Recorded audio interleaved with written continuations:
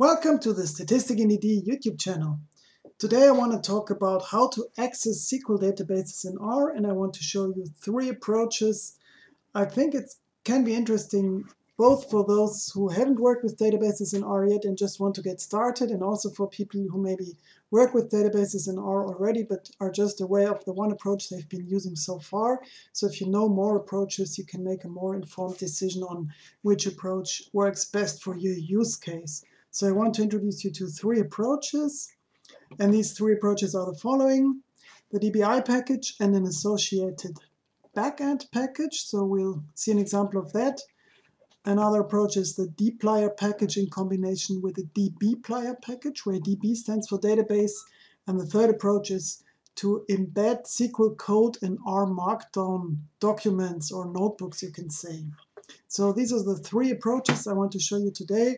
And then we have a small bonus section about best practices and some more package recommendations.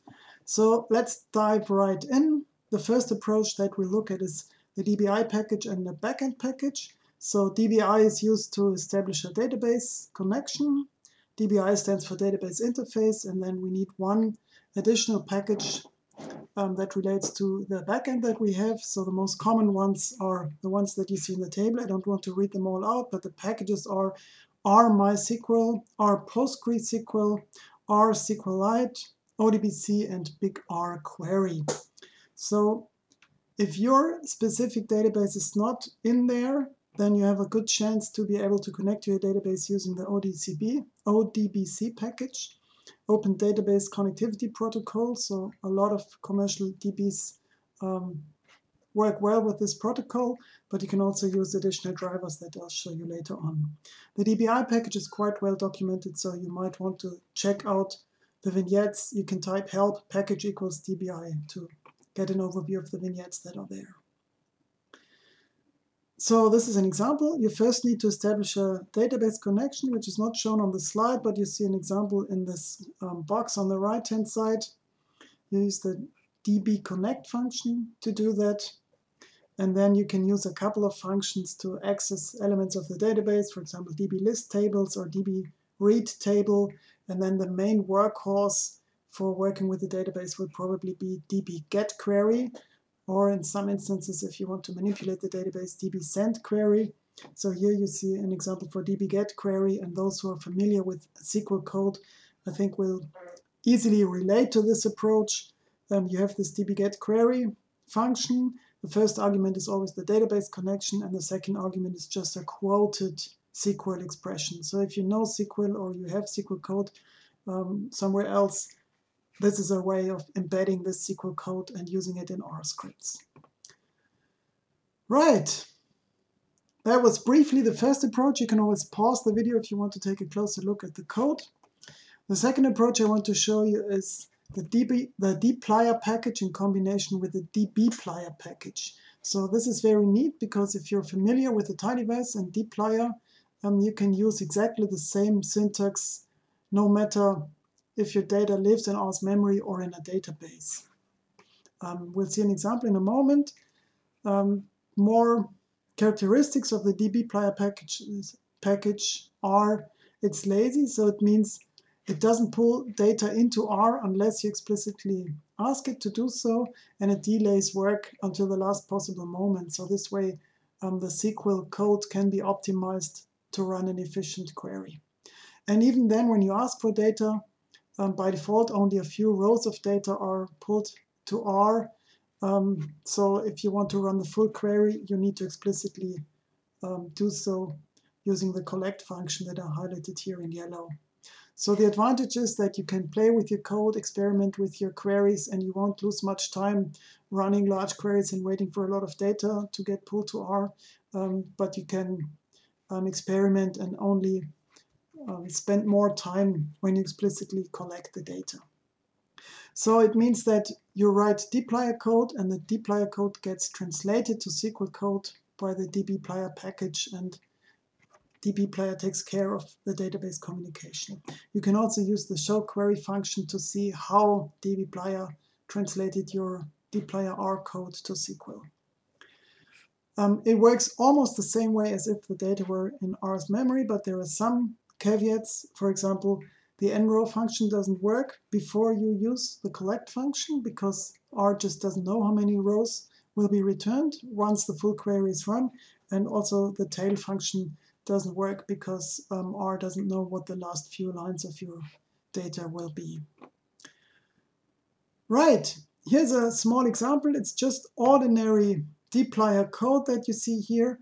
It's from the New York City flights package. The data was copied to an in-memory database, and then we just have this dplyr code selecting a few columns, and you see we get a data set back, but here it's called a lazy query, and you see the 2 question marks, so R doesn't know how many rows there are because we didn't collect the data yet. We just get a couple of rows back to see what the result will look like. Also at the bottom you see with more rows, but it doesn't specify how many rows, which is different to dplyr working with R, with data in R's memory. Right. So these are a couple of databases that dbplyr supports. It should cover a lot of use cases. Also the databases that we saw before are supported. If you need more, we'll get to that in a moment.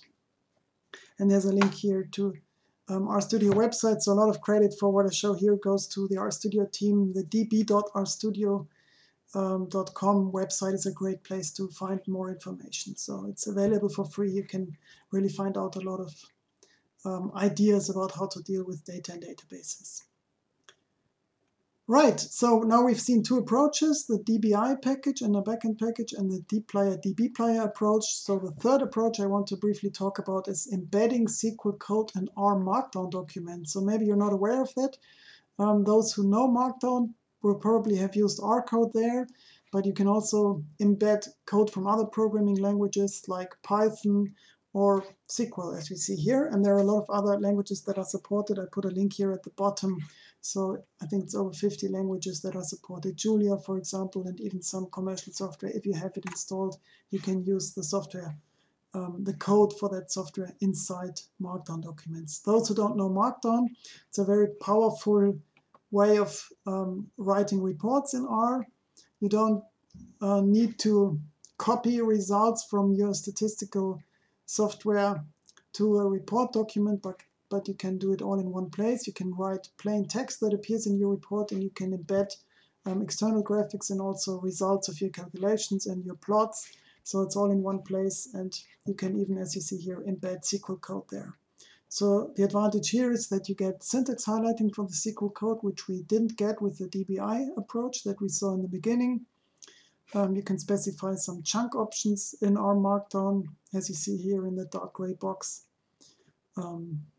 Yeah. Of course, you also need a database connection that must be specified first. So here in the chunk header, we just say connection equals con, so that has to be defined before that code block. Right, so that was the third approach. To sum up these 3 approaches quickly, the DBI plus backend package approach has a benefit of requiring few dependencies. So it's a very direct approach. If you're familiar with SQL, I think you can adapt to that style quickly. You can embed your SQL code into R scripts. The dplyr syntax approach using the dbplyr package in the backend that you don't need to worry about so much directly because it works in the background. That's very neat if you're familiar with tidyverse syntax and especially dplyr syntax. And it's especially useful if the source of your data changes in the course of a project. Imagine you have a great idea, you start out small, you have some data in R's memory, you experiment with it and write a lot of code to access this data and deal with it and do some fancy calculations.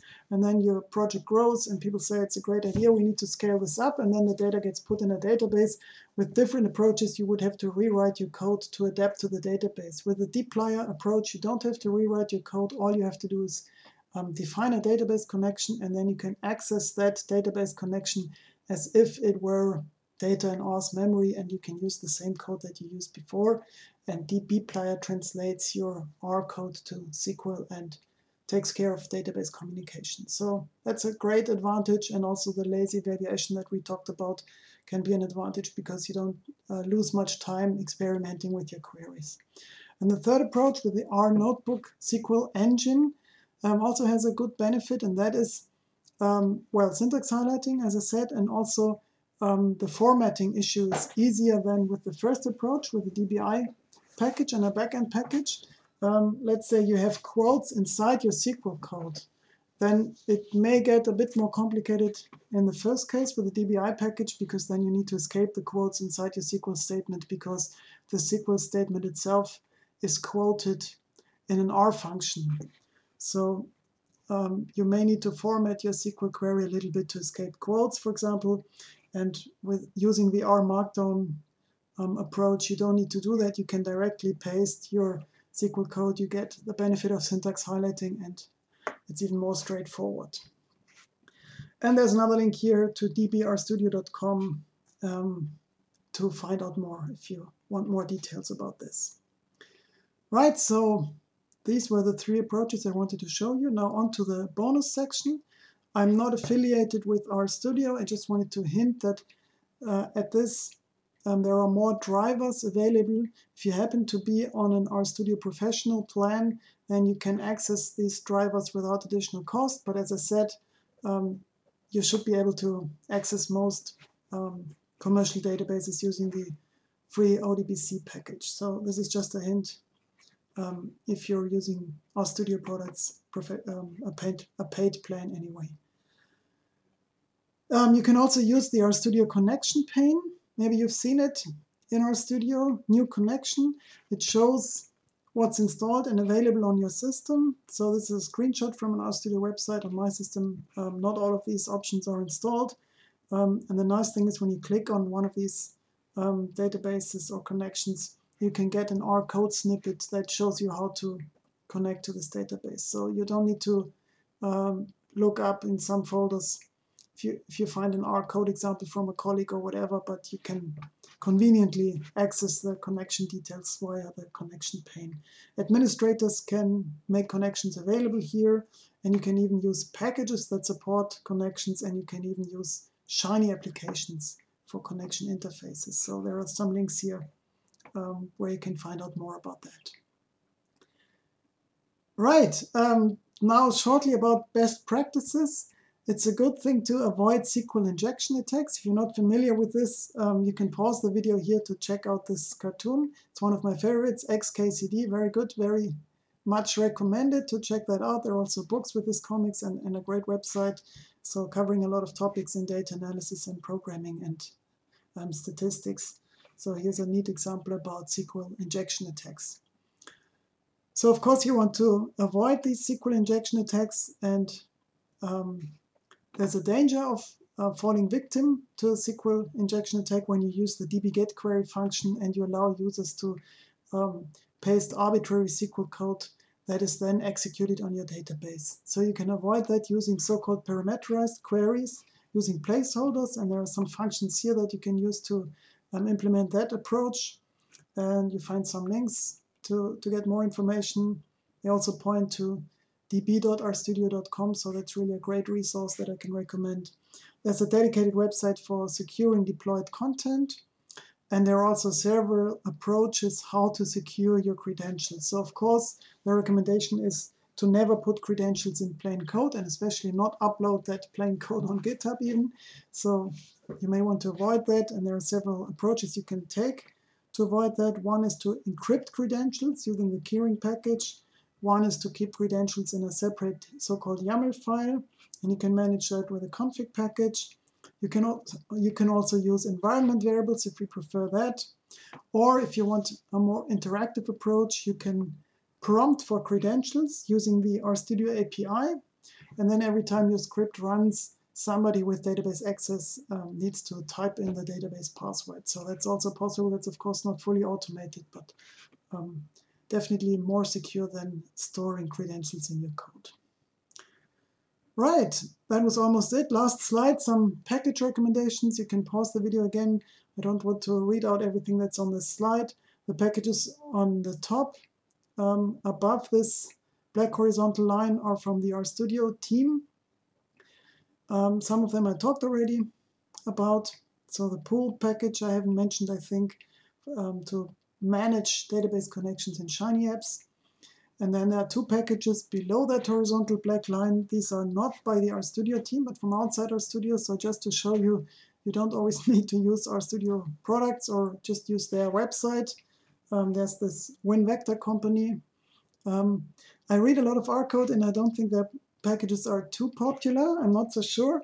But what I can say is they're very knowledgeable about R. So their blog is a great source of information. They are sort of tidyverse skeptics, as far as I know, from some things I read on their blog. So they implemented a different type of pipe operator that lives in the wrapr package. And there's a query generator and also a bridge between SQL and the data table package. So you may want to check out these packages. I'm not experienced with these, but I'd welcome any feedback about the approaches you take, including these two packages. So I guess that was it for today. I hope you found something useful in this video. Let me know which approaches you take, what your experiences are. All the best for your data analysis and your database connections, all the work you do in that part. If you like the video, give it a thumbs up. Consider subscribing to the channel if you haven't already. Check out my other videos. All the best. See you next time. Ciao.